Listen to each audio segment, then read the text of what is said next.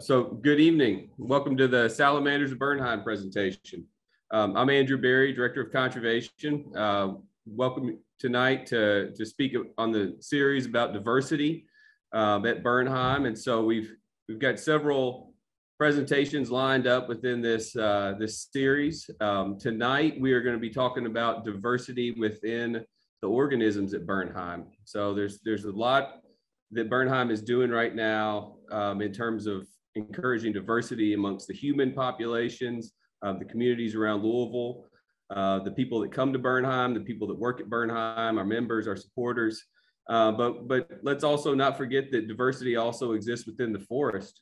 And salamanders are really an important and cool and overlooked part of that diversity. You know, a lot of people don't realize that Bernheim is actually home to over 10 species of salamander. I'll let Jill tell you exactly how many she found. But I wanted to just jump off on this presentation. Let me start sharing a screen here. Bear with me for a second. And so, there we go. Just a second here.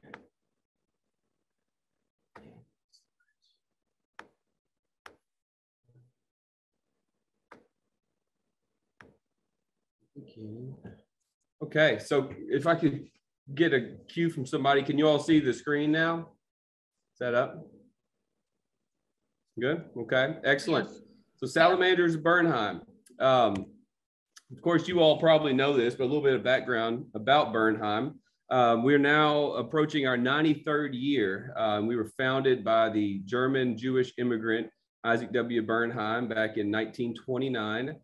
We still work under the directives and the vision of Mr. Bernheim. We work on nature-based education. We do over 10,000 school kids through our gates every year and across the forest, immersing them in nature and getting hands-on experience.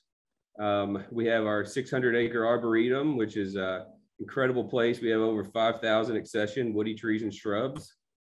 We have a number of arts and cultural sites. You know, a lot of people think about the giants, but we've also got some incredible statues and art, like this piece, Let There Be Light, seen at Mr. and Mrs. Bernheim's gravesite. And then, of course, we've got an incredible amount of biodiversity. Tonight, we're here to talk about salamanders. Really, there's a number of groups that are important in Bernheim, from our trees to our bats, our salamanders. And they all exist within this 16,140 acre matrix of forests, grasslands. And really it is the size of the forest and the richness of the forest that is so important for species like salamanders. It's the water that we have, the headwater streams, the springs, the seeps, the wetlands. This is a natural beaver pond, which they're working down on Wilson Creek and improving habitats for reptiles, amphibians, and a whole host of other creatures. And really bringing it all home to where kids and visitors and students are able to interact and really connect with nature. That's our mission. And so now I wanted to throw it over to Jill Fisk and let her get started. So I met Jill, it's probably been 3 or 4 years now, when they approached us from Kentucky State University there in Frankfort, one of our historically Black colleges, about doing a project around salamanders and also the impacts of recreation on salamanders. Jill is originally from northwestern Pennsylvania. She grew up surrounded by the Allegheny National Forest. She was a Navy Seabee. So the Seabees are a group of the Navy that goes out and does engineering projects. And I'm proud to announce also that my grandfather was a Seabee in World War II. So that touches a special part of my heart. She's got her, she moved to Kentucky in '97. She got her bachelor's at Kentucky State University in Environmental Studies. And now with this project with salamanders, she's rapidly approaching the finish of her master's in science, Kentucky State University, also in environmental studies. So let's welcome Jill Fisk. Thank you for agreeing to be here tonight, and let's see what she's got for us. Thanks, Andrew. What I'm going to do is stop sharing screen here really quick. Okay. Yep. Yep. Think.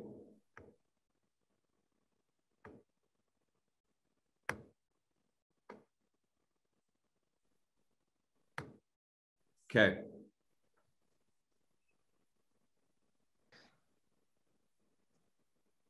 Like, go ahead and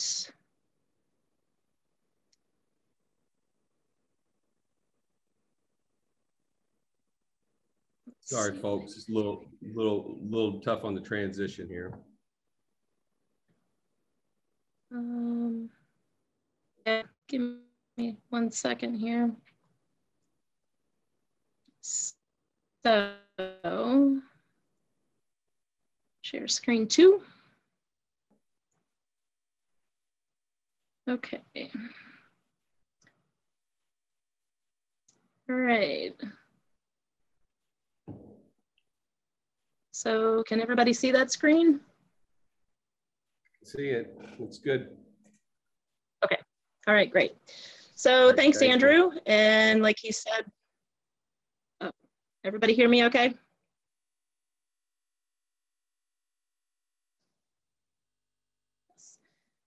So as Andrew said, this is my thesis research focusing on forest recreation and the impacts of hiking trails on soil erosion, water quality, and salamander populations in Kentucky. So this project focuses on hiking trail water crossings and documenting the impacts on natural ecosystems. Salamanders are a big part of this research, as they are often used as environmental indicators. Many species have biphasic life cycles, meaning they'll have an aquatic larval stage and they'll metamorphosize and crawl out onto land for their adult stages. The physiology of amphibians makes them more susceptible to environmental stressors.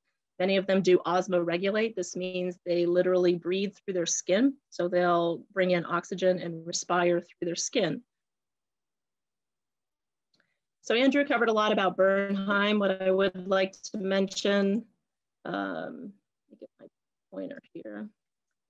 So Bernheim is located in the Knobs region of the Kentucky, It has really unique geology. There's a lot of rock outcroppings. It is at a higher elevation in the area, approaching 1,100 feet above sea level. And so it does contain many watersheds for the Louisville and Bardstown areas. And it does have more than 40 miles of hiking trails and currently over 500,000 visitors annually. So this map shows Bernheim's border in red. The hiking trails are in brown, and the dark blue circles you see denote sample sites where data was collected. We sampled Elm Lick Trail, as you can see here, Jackson Yo Trail, and Rock Run Loop from March 2019 through April of 2020. The control site for this project was located about right here, off of Harrison Fork Road. The GPS point for that was a little bit off.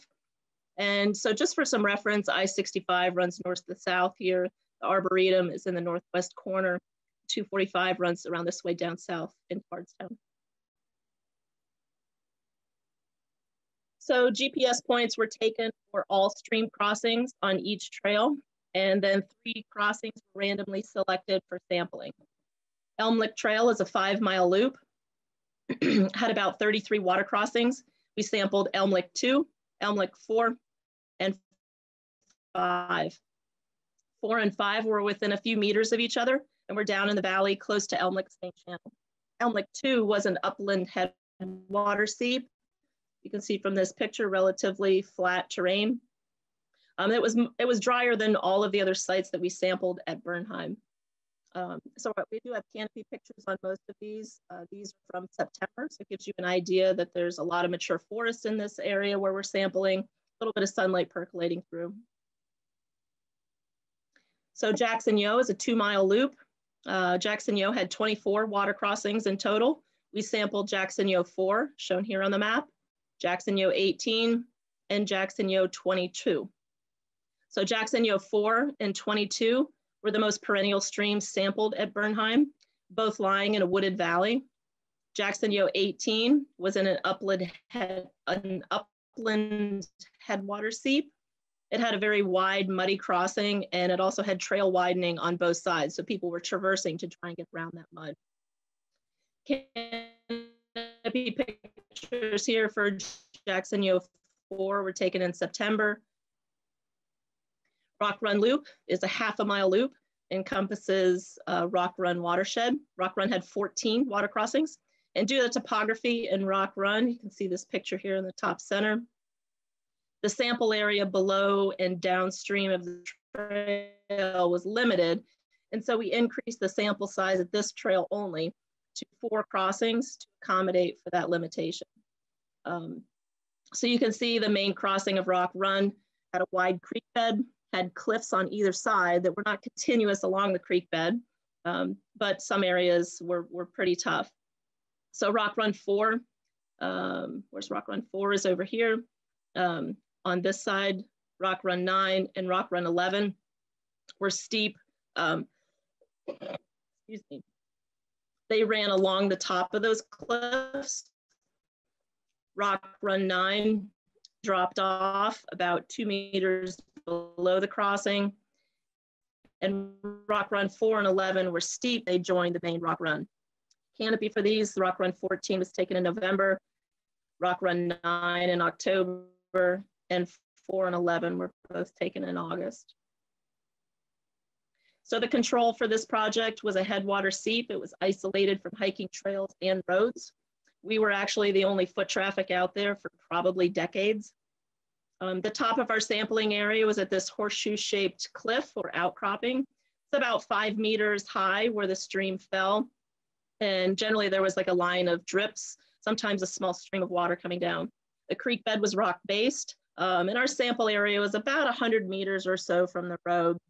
So if you look in this picture, you can see a gray barn roof. In the picture on the left here, that's where the road is. And I don't have any canopy pictures of the control, so you have mine and Sarah's head here looking at you. All right, so the methods for our project, this is a pretty expansive project. It's going to take a little bit to go through. A big part of it was focusing on soil erosion. We did use the USLE forest soil equation to calculate erosion. Taking a look at this graphic of a trail crossing a stream, the approach of the trail is defined as the length of that trail that drains into the stream. So for this side of the approach, it would start where the slope levels off, and then the approach would be from about this point down into the stream. The other approach would start much closer at about this knoll right here. So we measured slope using a clinometer. It's a handy little gadget here that you look through like a scope, and it gives you the angle of that trail. And we also calculated the number of steps on each approach, which would be things like roots or rocks that would impede the flow of water into the stream. Percent soil cover of each approach was measured monthly for 14 months. And then we also took soil cores on each trail to determine soil bulk density, which gave us a good idea of how heavily trafficked the trails were. For water quality, we used a Hawk multi-parameter unit to measure temperature, pH, which is an indicator of how acidic or alkaline the water is, dissolved oxygen, electrical conductivity, which is the amount of ions and minerals and nutrients that are in the water, and also turbidity, which is measured in nepheleptic turbidity units. We used a portable turbidity meter for that. We also collected water samples 1 meter below the trail and 30 meters above the trail, and took those back to the lab for analysis of total suspended solids and volatile suspended solids. And so what this means, total suspended solids is pretty self-explanatory. Things that are suspended in the water column that you can filter out, catch it on the filters, get the weight of that. This includes things like minerals, maybe some soil in there. Volatile suspended solids, we would burn everything off except for carbon and measure what we burned off. So it helps a little bit with erosion and calculating clarity of water and things like that. So you can see from the pictures that water did vary greatly across sites, from flowing streams. We had small pools that were covered in leaf litter we had to pull away to even find the water.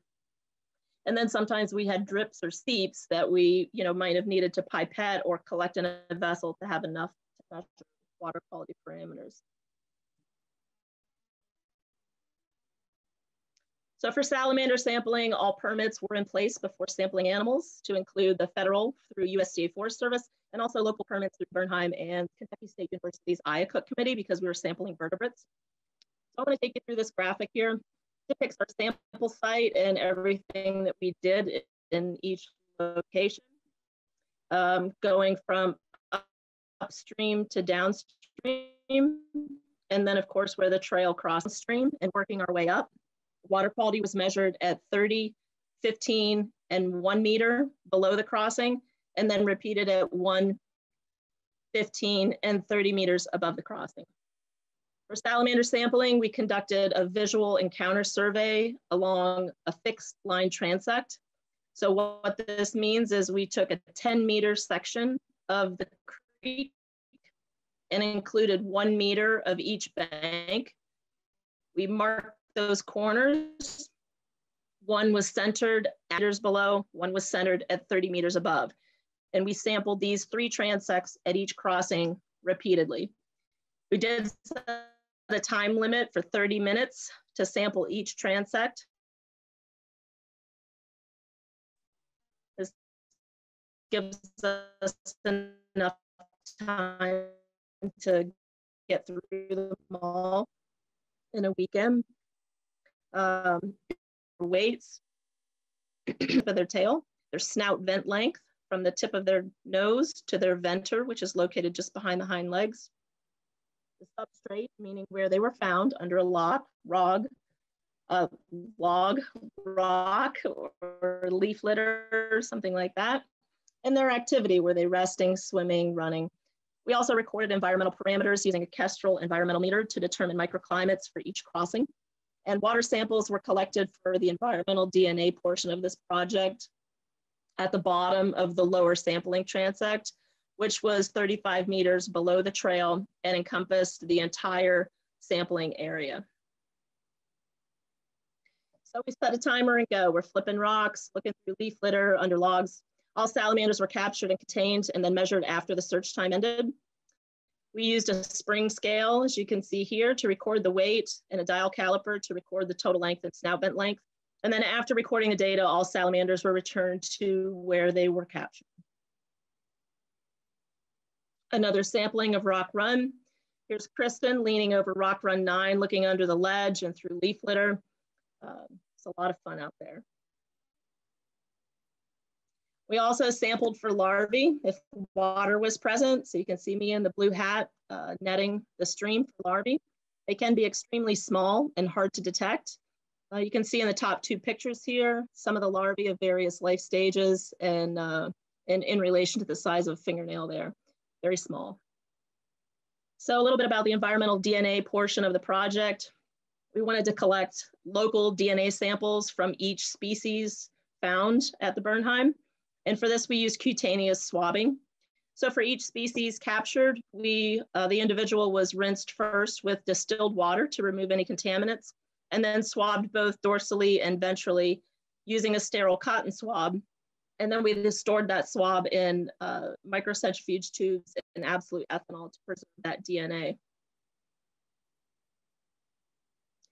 So again, for the environmental DNA, we talked about the water samples, 1 liter water samples from each crossing. We had a total of 88. They were filtered through cellulose nitrate filters.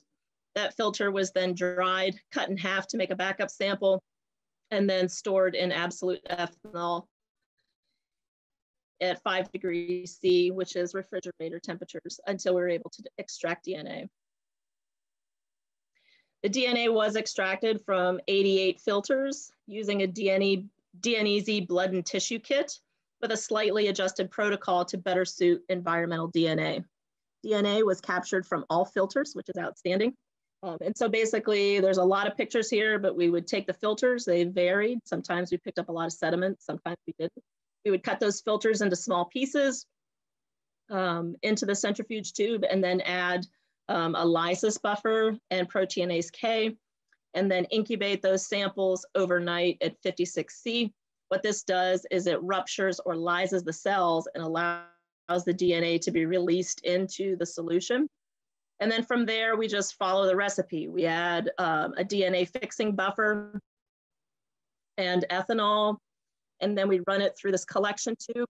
So you can see here, the collection tube is 2-piece, and there's a membrane here.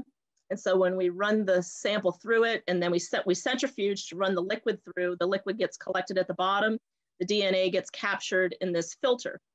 From there, we go through a couple of steps of washing buffers that wash all of the contaminants and the ethanol away, leaving us only with DNA on that filter. And then from there, we do a DNA releasing buffer that elutes the DNA or allows it to pass through this membrane and into the collection tube. So we repeat that 3 times, and then we'll use, so we have the centrifuge here. It just spins the samples and allows it to pass through. So when we're done, we'll take the sample and we want to measure how much DNA we have in it so we know what we're dealing with. And we use what's called a nano drop. And so on this, you'll see this black circle with a tiny silver dot in the middle. On that dot, you put 2 microliters, very small amount of liquid, lower the arm, and then the machine will read off how many nanograms of DNA are in your sample per microliter. And then it also reads sections of DNA that are pertinent to certain species-specific parameters. And so, so from there, the extracted DNA will be run with real-time qPCR. The qPCR assay design and analysis will hopefully begin in the coming weeks. Everything got put on hold with COVID. So everything now should be really familiar with COVID testing this we're using for this project. So we're going to take known salamander DNA. The primers is what they're called, a section of salamander DNA specific to a particular species, and we'll run them against the extracted DNA to determine the species' presence or absence at a particular site or time, in addition to quantifying the DNA for each species identified.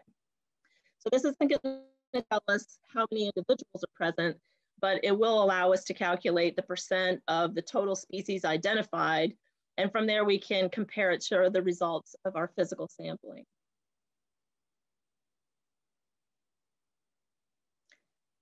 So the objectives for this project, we're basically looking at hiking trail stream crossings to be able to determine if soil erosion rates are affecting water quality and habitat below the crossing, and if salamander populations and or diversity are affected.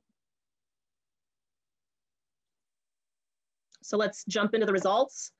Statistics were run using JMP software. We started out with one-way ANOVAs. Looking at the USLE forest, just a little bit of definition here. The erosion is, everything is reported in metric. Erosion is reported in megagrams per hectare per year. So what does that mean? Well, a megagram is about 2.2 pounds. A hectare is just under 2.5 acres.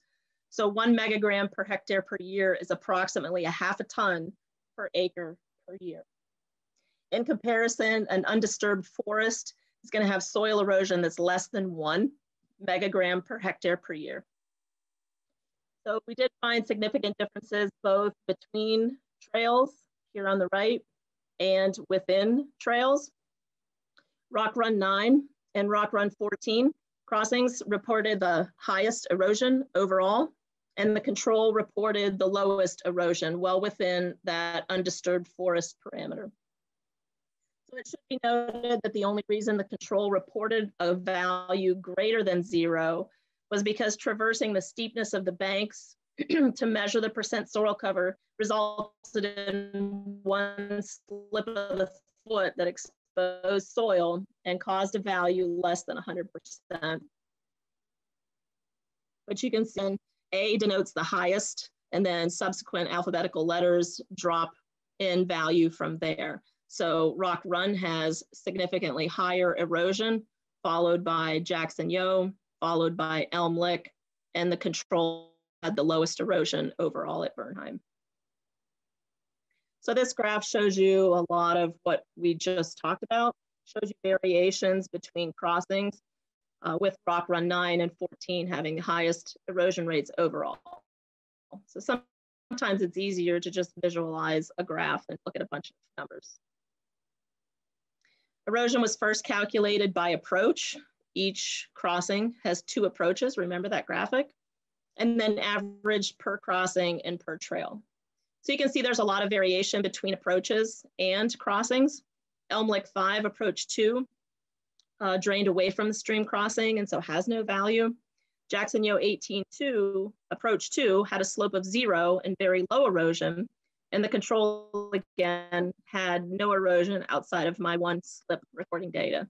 But even in Rock Run, you can see Rock Run 14, one approach was really high erosion, another approach was pretty low, comparable to the other sites at Bernheim.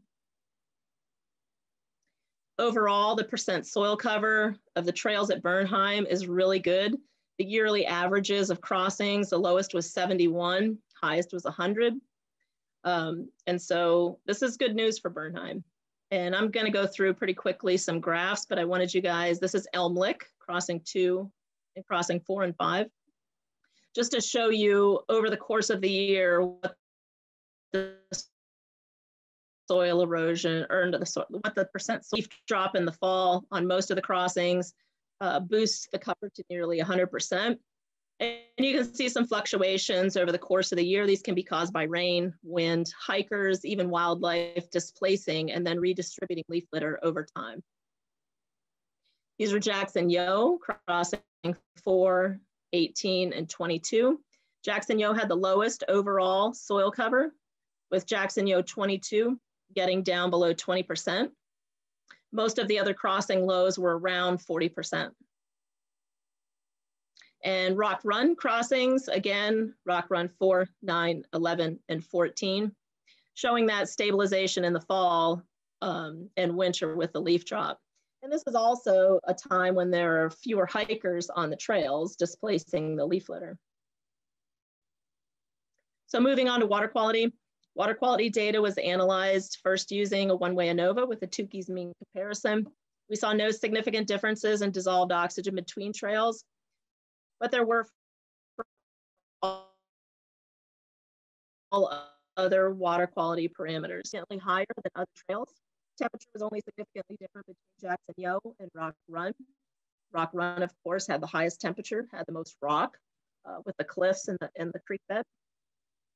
And then for conductivity, Rock Run had significantly higher conductivity. Well, the control and Rock Run had significantly higher conductivity than Elm Lick and Jackson Yo. And this was due to the many underground springs at these 2 locations. So underground water is going to have higher conductivity, it's going to have higher mineral content for percolating through the soil and the rock than surface water, which is generally much lower. And you're looking at some of our conductivity measurements were in the 700s and 800s, and surface water can be below 100, 125 in that range. So looking at turbidity, TSS and VSS, they were all lowest at the control and highest at Jackson Yo. We saw no significant differences in VSS between trails, TSS when compared to other trails.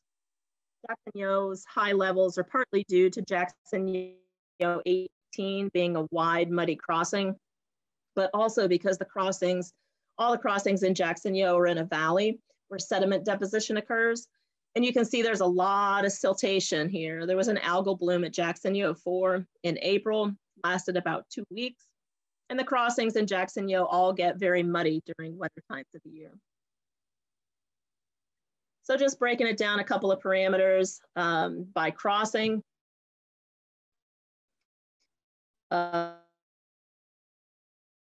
This is looking at conductivity. And so did see significant differences in conductivity within both Elm Lick and Jackson Yo, but not at Rock Run. So turbidity, there are significant differences seen within all trails. The control again had the lowest reported turbidity. Jackson Yo 18 had the highest due to its wide muddy crossing. So we wanted to know, how erosion is affecting water quality below the trail crossing, if at all. Can we look at certain water quality parameters that are influenced by erosion? to be able to predict crossings with higher erosion rates? Is there an easier way than calculating a soil loss equation?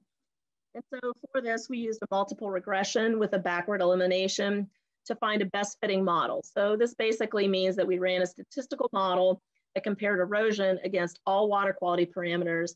And then we just removed one parameter at a time, having the highest p-value, continuing until we found this model here. And this shows that temperature and depth are significantly related to erosion. DO is influenced by erosion, but not significantly. So taking this, we then ran a three-way ANOVA. We did find, the three-way ANOVAs ran with temperature, dissolved oxygen, and depth. And we did find no significant differences between trails, but we did find significant differences within trails. And you can see from this table here, they do vary a little bit, but temperature was more of a factor overall than the other two parameters. And rock run, in order for something to be statistically significant, the p-value has to be less than 0.05. So this is very close, but not statistically significant. All of our crossings changed dramatically during the course of the study period. Streams dried up in mid to late summer. They did hold water most of the winter and early spring. And as you saw in that little video, they raged at times, making streams impossible to cross. This is Rock Run 4. Any of you guys out there that have been on Rock Run, most of the time those are dry. You may have a little bit of water run on them. I couldn't cross this with mud boots on. So during heavy rain events, the approach to Rock Run 14 became a watershed.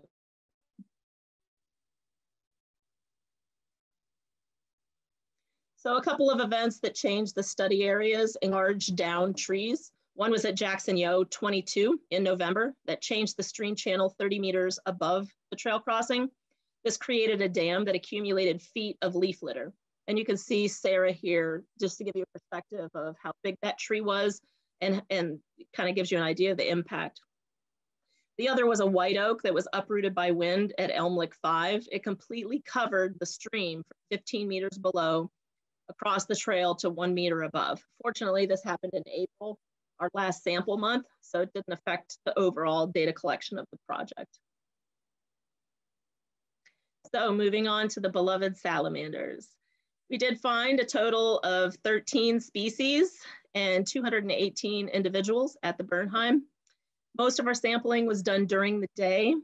Had we done nocturnal sampling at night, we could have easily quadrupled this number. A lot of salamanders are on the surface, they're nocturnal, they're out feeding. In the daytime, they're trying to stay away from the sun, they're undercover, they're harder to find. So 45% of the salamanders found were Eurycia ceridera, or the northern two-line, and they were found at all 4 sites. Eurycia longicauda, or the longtail, was second on the list at almost 24%, but was not found at Elm Lick. Plethodon dorsalis, or the zigzag, was third on the list at almost 12%. And both the zigzag and the ravine salamander, Plethodon richmondi here, number 5, they were not recorded at Jackson Yo. Note ophthalmus viridescens, only at the control, no other trails. And then number 6 was Plethodon glutinosus, the slimy salamander. This was only found at Elm Lick and Rock Run. So a little bit on conservation status. The northern dusky salamander, the redback, and the stream side are all listed on the Kentucky Department of Fish and Wildlife as species of conservation need. So we didn't capture 4-toed salamanders, but there is a small chance we'll pick up their presence in the eDNA analysis. So this graphic here shows you the classification from critically imperiled to secure, and there are global statuses and state statuses listed on the Department of Fish and Wildlife. Excuse me. The redback is listed as a vulnerable species, S3. And the stream side and the 4-toed are in better shape, but their populations are still not secure. So looking at the total number of salamanders captured, We did find the most salamanders at the control when compared to all the other crossings, and the least found at Elm Lick. No salamanders were found at Jackson Yo 18. One was found at Elm Lick 2, and 2 were found at Rock Run crossing number 9. And so you can see there are some significant differences between Rock Run 14, had higher numbers of salamanders than Rock Run 9, but no difference between Rock Run 4 and 11. So this is a big table, but it shows you all of the species and where they were found across the crossings and trails. The number, sorry. So Eurytheus cerigera, the northern two-line, was the only species found at every single crossing and every single trail at Bernheim. All the other ones were a lot more localized, like the red eft was only found at the control. Some were not found at Jackson Yo, but other trails, etc. So along the bottom, we have the total number of individuals. And this is broken down by crossing, but by trail, we had 51 found at the control. Elm Lick, we found 26 individuals. We found 59 individuals at Jackson Yo and 82 individuals at Rock Run. So for the number of species, the species diversity, the number of species found at Elm Lick, or at the control was 6. Elm Lick, we had a total of 4 species found across 3 crossings. Jackson Yo, we found 7 species, and Rock Run, we found 9 species. So there was more salamander diversity at both Rock Run and Jackson Yo than at the control. And this is great news, as both Rock Run and Jackson Yo are really popular trails, and it doesn't seem to be hindering the salamander diversity there. So one of our big questions was, are we finding fewer salamanders below the stream crossing? So these two graphs look at the different transects that we sampled, below the trail, at the trail, the mid, and above the trail. So for the total number of salamanders captured, the trend here says, yes, there is a difference, but the total number of salamanders was not significantly different between crossings. However, there are significant differences seen in larvae captured between the transect that was at the trail stream crossing and the one above, but not the transects below. So breaking down the number of individuals within trail transects. So each of these, we have the control, the above, mid, below transect. We have Elm Lick Trail, Jackson Yo, Rock Run. There are no significant differences when you look at the trail as a whole, but you can see the variation between transects. For example, at the control, we found the most salamanders at the above transect, and we found the most salamanders at Elm Lick in the below transect. So of course, a lot of this has to do with moisture and water being present more in one transect than another. So breaking it down even further by crossing, this is Elm Lick 4, 5, Elm Lick 2 here. This shows the most salamanders found at Elm Lick 5 in the below, but still no significant differences. This is Jackson Yo crossing 4 and 22. No significant differences within crossings. Again, you see that variation. Jackson Yo had the most below the trail, and Jackson Yo 4. And Jackson Yo 22, we found the most salamanders above the trail. So this is Rock Run, crossings 4, 9, 11, and 14. And the only significant differences we saw within trails was at Rock Run 14, where the above transect had significantly more salamanders found when compared to the transect below the trail. This is what we expected to see at more of the crossings that would support the hypothesis that hiking trails were impacting habitat downstream from these trail crossings. So this is really good news for recreational forestry and good news for Bernheim that we only saw this at one crossing and we're not seeing this widespread impact.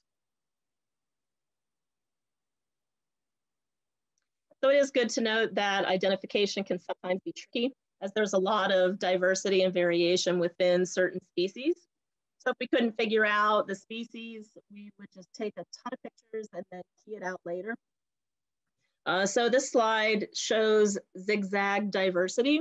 It's notoriously tricky in color and pattern variations. And it includes a leadback variety that has no zigzag stripe. And so that leadback variety is almost impossible to distinguish from another leadback variety of Plethodon cineris, or the redback salamander. So the zigzag colors varied from a nice dark red, could be a burnt on the stripe. The young individuals showed the highest variation. This salamander here was almost black. It only had a few visible spots under high light, and so flash were very helpful. When we first found this salamander, I thought it was a ravine. It was all black, had a few. The long-tail salamander had tails, and their tails tend to be longer than their bodies. We did find one juvenile longtail in October. And so if you take a look at this salamander found in June, you can see that it has a recently regrown tail. So there's a line right here. There's a color differentiation where something tried to catch it and it dropped part of its tail segment and regrew it. We did see, many different individuals captured that had pieces of a tail missing, the entire tail missing. We could see where it had been regrown. Some were missing a toe. But salamanders are really cool. They have the capacity to regrow lost limbs and tails. Takes them a little bit, takes a lot of energy, but they can do it. So colors on the longtail varied from this nice bright yellow. We found some that were more orangish yellow, and there was a couple here that were almost black. They had such heavy markings on them. We also saw variation in the two-line salamander. They were drab olive to brown to yellow, but two lines all have a bright yellow belly, making identification easy. And also in the few caves we found, you can see the variation in both color and pattern. And we were lucky enough to find gravid females at Elm Lick 5 in both January and February. And here you can see these white dots. Those are eggs developing inside that female. Super cool. And the cloaca we talked about, snout vent length, that's that indentation there located just behind the hind legs. Streamside salamanders did vary a lot, of course, from juveniles on the right here with a lot of blue flecking to the adults, more drab, but really, really beautiful salamander there. The juvenile did look a lot like a Jefferson's. We had to do some digging and consult the experts to realize that it wasn't a Jefferson's. Doesn't have those long hind toes. And we also have the northern red. We found 1 or 2 larvae here, gilled larvae, very olive drab in color. Juvenile on the bottom that was pretty much neon orange, and then an ochre red. So notice the characteristic mustache of spots around the mouth that distinguishes the red salamander from both the spring and the mud. So here's an interesting slide for you guys. This is an example of a food web. Food webs generally have dozens and dozens of species. I just have a few listed here. And I'll just give you a quick run through what happens in a food web. The sun feeds the primary producers, which are the plants. Those plants then feed the primary consumers, which then feed the secondary consumers, tertiary consumers. Quaternary consumers are at the top of the food chain, otherwise known as top predators. There's a lot of interactions between these species, but ultimately all dead organic material is then decomposed by various species, from arthropods to worms, bacteria, fungi. Everything is connected. Salamanders are about in the middle. Put a dusky in here. They'll eat just about anything they can fit into their mouths, including insects, other arthropods, worms, even other salamanders. And they are an important food source for many other forest animals. So a quick note about Kentucky climate. These data were taken from a mesonet station at the Bernheim. We had a very dry summer and fall, but then a consistently wet winter and spring. This is over the sample period of our project. Temperatures in Kentucky heat into the 30s centigrade, which is in the mid-90s in the summer, and then generally dip to freezing in the winter months. And then we also have high relative humidity. Anybody that lives here knows that well enough. Our low averages in the 40 percentile range. So over the course of the year, we did notice the human impact. Hikers tend to go off trail a lot, especially at Rock Run and Jackson Yo. Hikers traverse the creek as much as they did the trail. You know, there's a lot of species that take refuge under rocks and logs, and this can have a big impact. We flipped this large rock to find a dead blue-tailed skink. Poor little guy right here, crushed when a hiker used the rock as a stepping stone. So, you know, when we started this project, we were like a lot of other hikers, we just hiked. We used the stepping stones to stay out of the mud, to stay out of the water. You know, and after we saw all of the life that harbors under these cover objects, you know, we stepped in the water after that. We used the mud. We avoided these large cover objects. We want to protect the life there. We also saw a lot of rock cairns, mostly on Rock Run. And so these rock stacks, they really disturb natural habitat. They can actually crush individuals, and they can change water flow patterns. So, you know, this is important to note that if you're doing this, please stop. And one other little quick note here, I was measuring turbidity one day, Rock Run 9 in May. See, the levels are pretty low. And then a hiker walked past me and stepped in the water that I was sampling. I pull a sample out, and turbidity was increased from 0.43 over 100 with 1 foot step. Of course, that's going to settle out, but it just gives you an idea of the impact that we could be causing.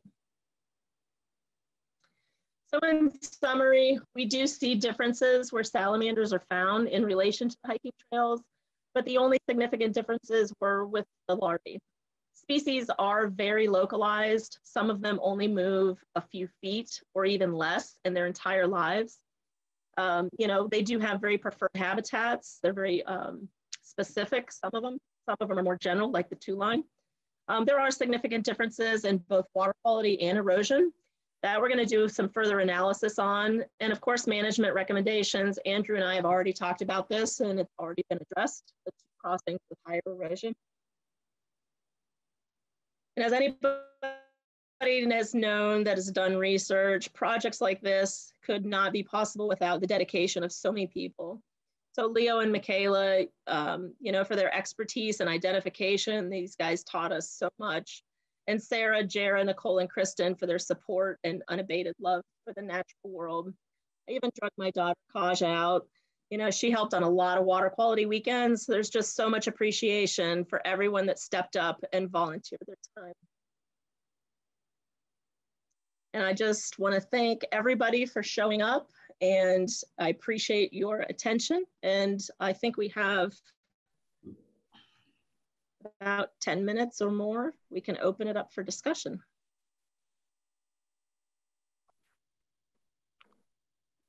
So I'm going to. Yeah, if anyone has any questions, if they want to type it in the chat box, or if they want to unmute themselves, that's fine too. But Jill and Andrew are available for questions.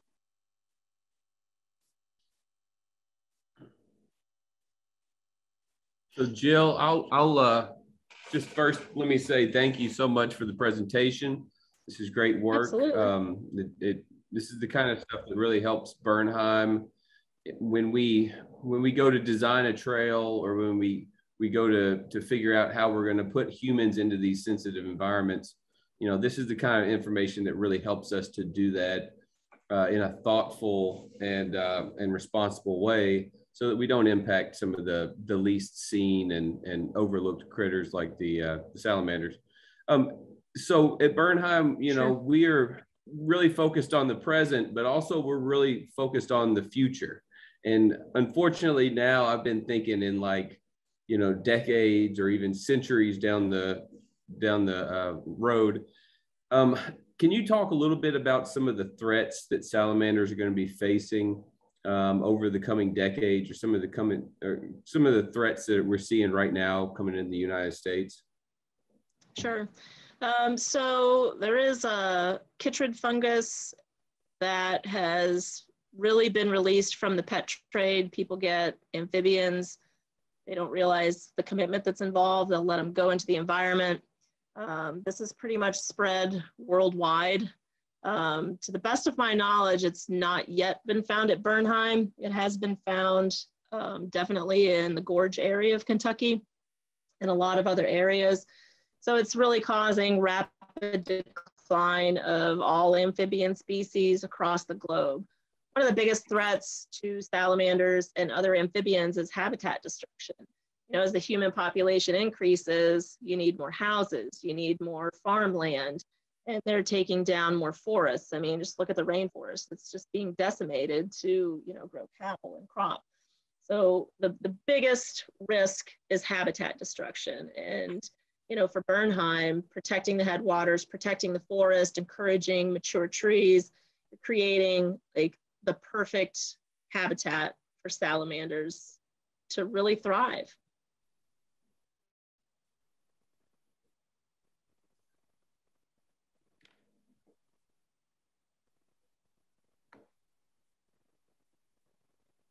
We got any other questions from anybody? Type them into the chat box or feel free to unmute yourself and just ask them.